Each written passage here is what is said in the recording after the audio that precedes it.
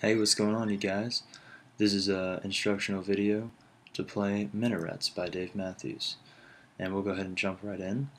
And you want to start down here. We'll start off with the verses and how those work and how they function. What we're going to do is we're going to start with this basic strum pattern. And you want to bring your fingers down here to the bar chord of the E, which is going to be, or the power chord, which would be 7 and 9, respectively, to the A and D string. So you would start off with this strum pattern. See, there we go, my hand's right here. So it's just, and for those of you who like to watch the rhythm, I'll just bring my hand over here so you can see it. Let's see here.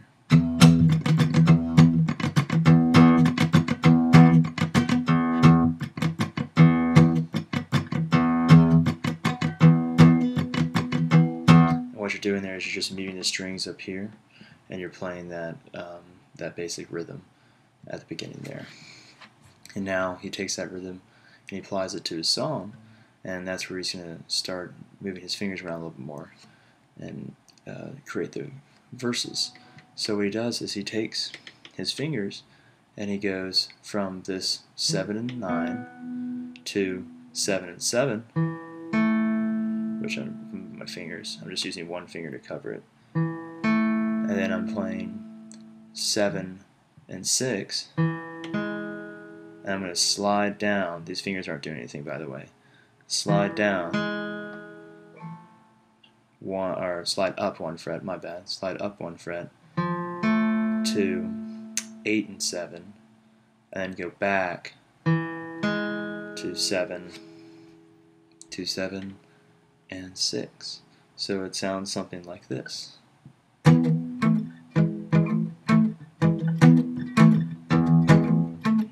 If you listen closely, you can hear that same pattern going on at the beginning there.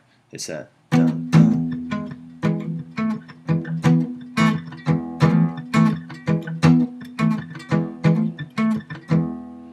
So I'm going to try to play a little bit. I'm going to see if I can get my fingers otherwise so you can see that. Let me see here.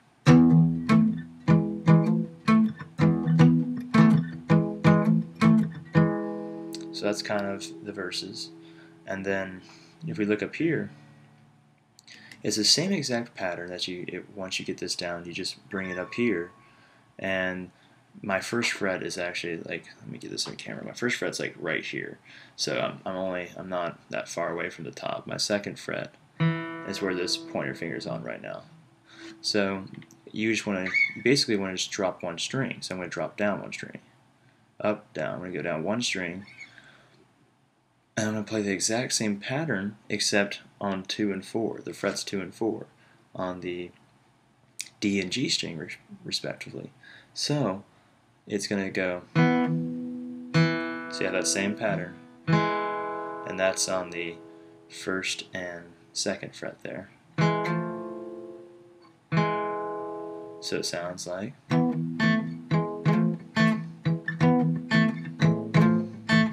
The difference, though, in the sound is coming from this A string, because he's using an E string bass at first, then he goes to an A string. So you kind of hear that different within his vocals, and that's how he changes it.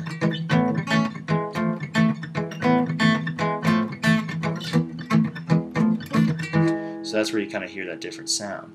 And he's going to go from here to the chorus, which, if I play it slowly, this is what it would sound like. It sounds something like.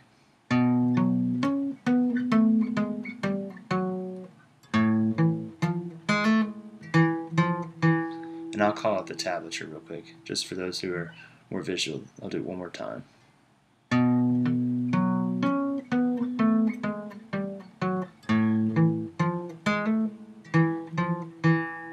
so the tabs on that would be 7, 9, 11. Oops, I forgot to hit the string.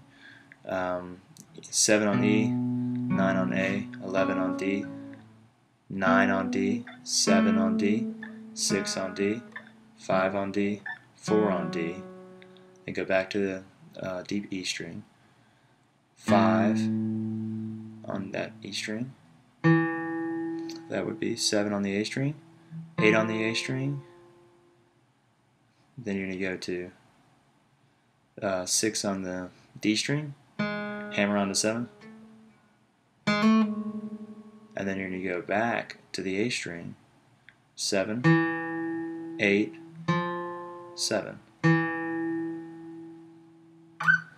So again, slowly.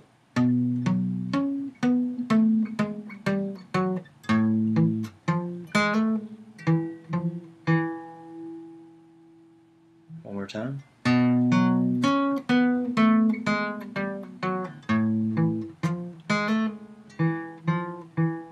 So altogether it kind of sounds like, or at least for the chorus, it sounds like this.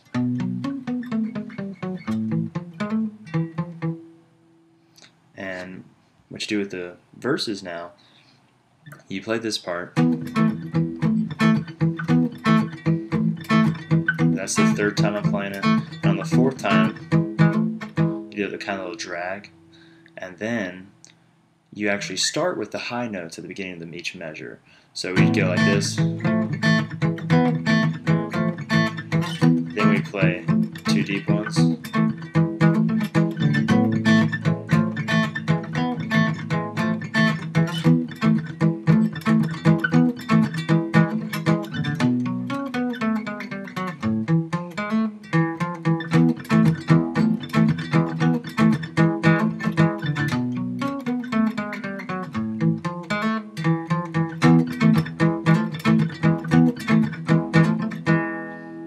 And that's pretty much Minarets, and I hope y'all enjoyed it.